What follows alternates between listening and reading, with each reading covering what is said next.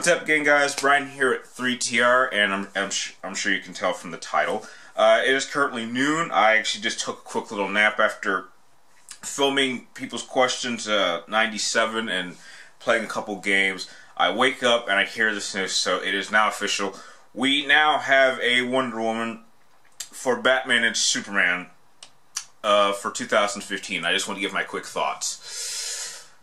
Initially, I just want to say this with a grain of salt that my opinion may change, but with this information at this very moment, on this day, I'm not too happy with this decision for a number of reasons. Number one, I'm looking at the girl right now on my computer here. I can't even pronounce her name. I'm not even going to try.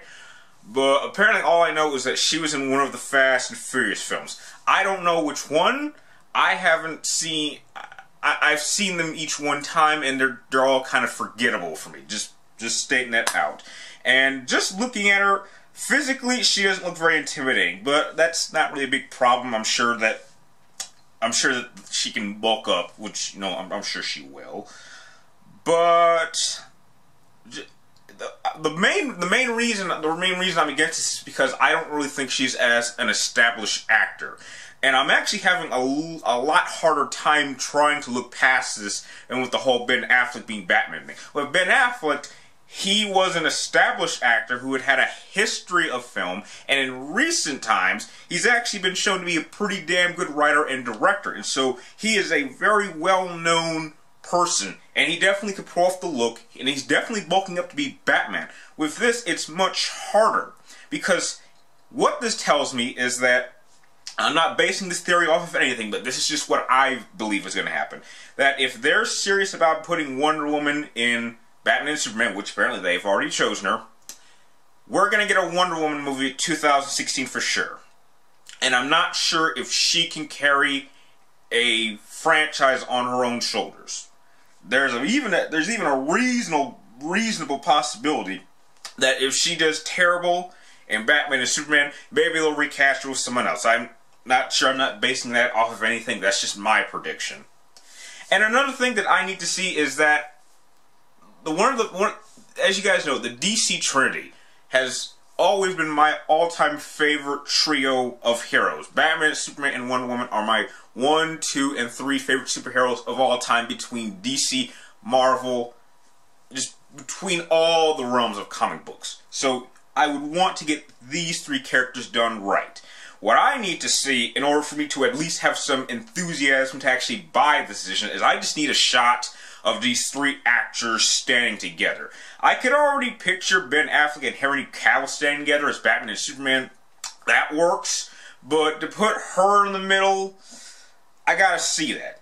Because when I think of Batman, Superman, and Wonder Woman, I think of 3 individuals that are very different but can easily stand together. We all know Batman could certainly handle himself against Superman, and we know Superman can handle himself against Batman, more than handle himself. Wonder Woman is the one female superhero who, standing with Batman and Superman, she can hold her own, if not take down Batman and Superman. And just looking at her right now, I'm not buying it. Now, again, this could change. Just like Ben Affleck, I gotta see something first. Probably we're going to see something at next Comic-Con, which I've already applied for, and I'll be sure to give you guys an update if I am going or not. I'm going to bust my ass to make sure I try to go. And I don't know. This is just... I mean, if it's already set in stone, then there's nothing more I can do. Nothing I'm going to say is going to change the decision, but I'm just a little bit worried now. Because Batman and Superman, we know so little about it already, and I would expect them, for a movie this big, for us to at least have little hints of things that are going to come in. One thing I don't want to happen, I'm not sure if this was planned, but if I recall, there's going to be 2 females for Batman and Superman. One's going to be a love interest, and one was maybe going to be Wonder Woman. I don't want Wonder Woman to be Batman's love interest.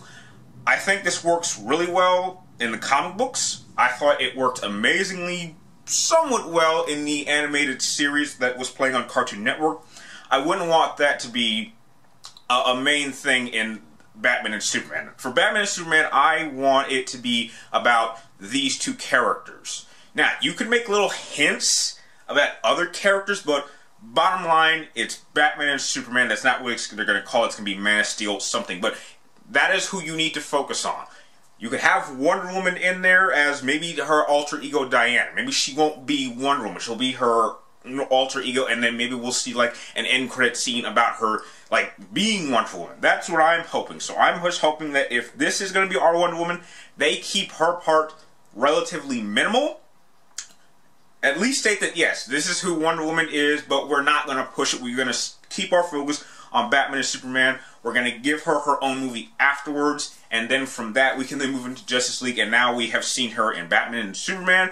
We've seen her on her own. If she works, then we're ready to proceed with Justice League. But at this very moment, I'm not for it. I really would like to know your guys' thoughts. Do you guys think this was a good or bad decision? Are you just like me? Or are you going to wait until you see something concrete? We're going to see something of what she will bring to the Wonder Woman character? Because I'm not really seeing anything. Tell me your thoughts in the comments down below. And if you like this video, please like, comment down below, and please subscribe to check for my future movie, video game reviews, and topic videos like this one. You can also press one of the links in the description down below to follow me on Twitter or friend me on Facebook. I will be sure to friend you and follow you back. And like always, thank you guys for watching. You're awesome, and I will see you next time.